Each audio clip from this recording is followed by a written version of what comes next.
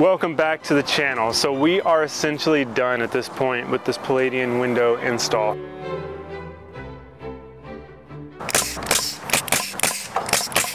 That's pretty sweet right there, onto the back band.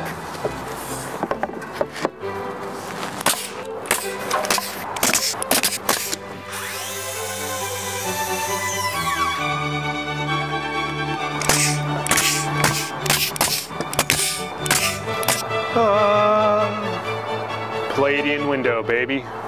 Almost done. All we need to do now is figure out how we're gonna handle these returns, and we are done. This is absolutely glorious. We have like 2 more tiny pieces that we're waiting to hear back on that have to deal with this entablature return right up here where it wraps into the jamb, because they're trying to resolve an issue with how this screen is going to come out. So we've got 2 solutions we're kind of thinking about right now, but I wanted to address an issue that has come up in this series several times over the past 3 videos that I've kind of documented this and shown you guys this if you've been following along, and that is, why did we not use PVC trim? Well, there's several reasons we didn't actually, and I'm gonna just warn you right now, some of these you're probably not gonna agree with, but that's okay. We're adults, we can not agree on the same things. Number 1 is it's plastic. It's plastic. When I asked Brent about PVC, I was like, hey, do you use PVC on anything? He's like, we don't like to use PVC because I don't like the fact that craftsmanship is being done with plastic. Maybe it's not the most well-crafted thing that you could do, you know? The most long-lasting, the most, you know, sustainable, the most, you know, the better for our environment. I mean, some of the plastics and things that we're making right now are bad. And I said, hey, that matches my ethos. That matches like what I believe in. So that's awesome. You know, I like things that are actually made out of wood, that are organic, that are made from nature, that aren't just causing all these chemical byproducts and stuff like that. Like I said, you may not agree with this, but it's the same reason I believe that my wife likes real flowers. She honestly has told me like she just doesn't like fake flowers. And I think it's the same thing with this. You know, discerning clients and homeowners, they don't really want plastic on the outside of their house necessarily. I think the biggest concern is that, oh, it's gonna rot again. I mean, how many times did I hear that throughout this progress? It's gonna rot again, it's gonna rot. Oh, you're gonna have to rip that out. No, we're not. The original lasted 97 years. Like, did you not catch that part? The original lasted 97 years. And here's why it failed. It didn't fail because of the wood grade. It failed because of improper flashing. So this is our Sima molding right here. This one was on the left side here, where if you remember, we had a ton of damage there. I mean, look at my chisel just going into that. What the heck? That's crazy. Yeah, that's gotta come out. This was all flashed with metal flashing, as it should be. Completely solid. For some reason, they did not flash this corner here. This completely rotted out, causing a failure in that whole entablature right there. So this right here, properly flashed, lasted a lifetime. This is Sapele as well. And that's another thing. People don't realize that wood is actually really good exterior. Again, you're probably not gonna agree with that, but it's just honestly probably because you don't know. And I'm not trying to be prideful or puffed up or anything like that, but you just don't know. There's some things I don't know. I try to learn every day, but I'm telling you because I know that Sapele will last this long because I just witnessed it with my own eyes. If you properly flash, this stuff will last for a long time. People will build stuff out of some inferior wood and they'll be like, oh man, wood sucks outside, I don't want to use wood. It's like, no, you just don't know what you're doing, and that's the simple fact. And I'm not pretending to be an expert.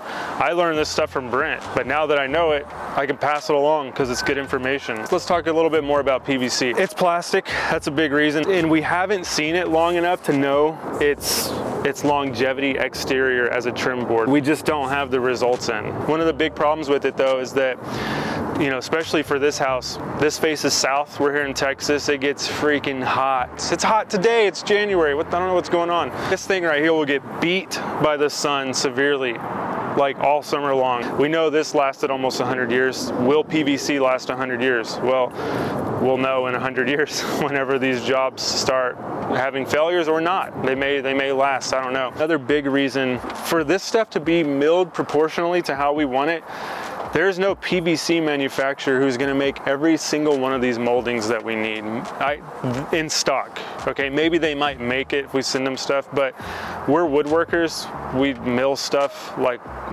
out of wood, so it's just what we know. So you can't go through a catalog and find all these particular moldings. Like the ones I've seen are basically little colonials, big colonials, and maybe some other type of like supporting bed molding, and that's about it. I mean, I could be wrong on that, but I'm just telling you the information that I know. You're not gonna have access to all the like awesome millwork that we can actually make, that Hull can make for us. It's just not gonna happen. Or if it does, if they try to mill something, we try to route something with PVC, it's that cellular material, and it just doesn't have that same look as from when it was machined at the factory. And I haven't done a ton with it, but what I have done with it, it's horrible as far as the sawdust. So yeah, that's kind of my take at this point in my career on PVC, and I would definitely use real wood over any day of the week. And I guess the last thing I'll address is people were saying, oh, but you know, the sapele is so expensive, like how do you even get people to agree to that? It's like, hey, this might be shocking to you, but people have more money than you. They're not living in the same world as us, at least financially, right? I mean, we're all in the same world. Discerning customers, again, they don't want plastic on their house. They trust the builder, that the builder is gonna do the right thing. And how we are going to do the right thing is rebuild this to the best of our ability with proper materials, proper glue, proper fasteners, as we have just completed today. And the flashing is gonna have to be addressed. That was the biggest failure on this thing, is the flashing. Like I showed you on that piece, it just wasn't done properly, and it caused all the woodwork to fail. The woodwork that was covered, like I showed you, was perfect. All of this sapele wood right here has definitely proven itself to me. All of the stuff that was protected is in great shape. All the jams, inside jams that run into these two side lights, that is actually the original keystone up there. All we did was sand it, just freshen it up, throw some primer on it, and clean it up. And that thing right there is completely flashed. So the top of it is solid metal. This right here is solid metal, and even they molded this flashing around that molding there. So I don't know why they were able to do that, but not able to flash the little rooftops of our entablatures here. I don't know, that doesn't add up to me, because that's some pretty awesome flashing to wrap a molding like that.